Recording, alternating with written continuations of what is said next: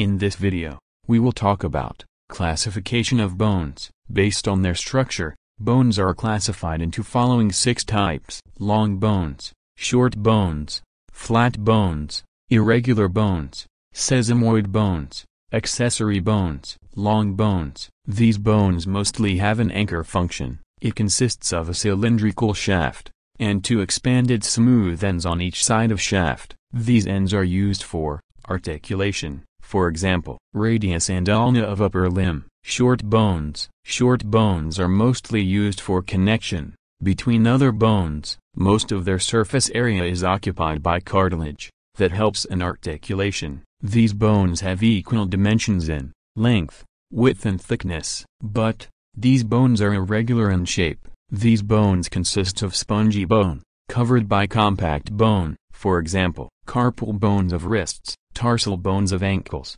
flat bones. Flat bones are mostly used for protection against trauma. These bones consist of a layer of spongy bone, known as diplo, sandwiched between 2 layers of compact bone, known as tables, for example, ribs, sternum, scapulae and bones of skull vault. Irregular bones. They have an irregular shape, with many processes. They are composed of spongy bone, covered by compact bone, for example, hip bone, vertebrae, bones of base of skull, like sphenoid, temporal, mastoid, bones of face, maxilla, zygomatic. A special type of irregular bones is pneumatic bones. These are a category of irregular bones that have air-filled cavities inside them. These cavities are called air sinuses, or air cells. These cavities make the skull lighter. These are also a favorite site for infection, thus causing sinusitis. For example,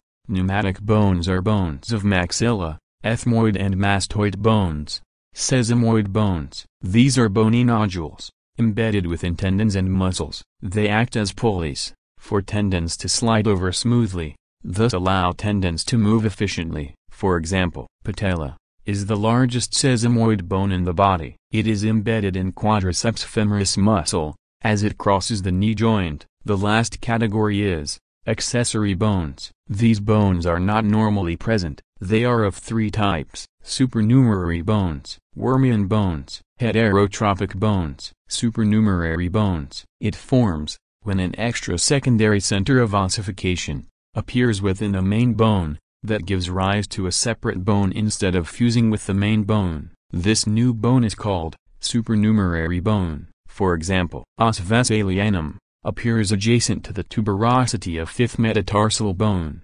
Wormian bones. It appears as small bony islands between sutures of bones of skull vault. It is also known as intrasutural bones. For example, it occurs mostly in the lambdoid suture of skull. Heterotropic bones. These bones develop in soft tissues, like muscles. For example, riders' bones are found in adductor muscles of horse riders.